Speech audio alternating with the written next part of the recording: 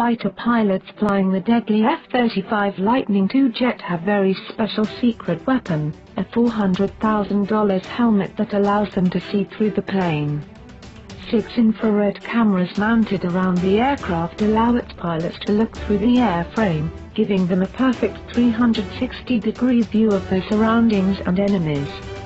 And all of the information they need to complete their mission, airspeed, altitude and even warning systems, are projected straight onto the helmet's visor rather than the traditional heads-up display. When the helmet's tuned correctly to the pilot's eyes, you almost step into this other world where all this information comes in, a test pilot for the Lockhead Martin, the plane's prime contractor, told the Washington Post.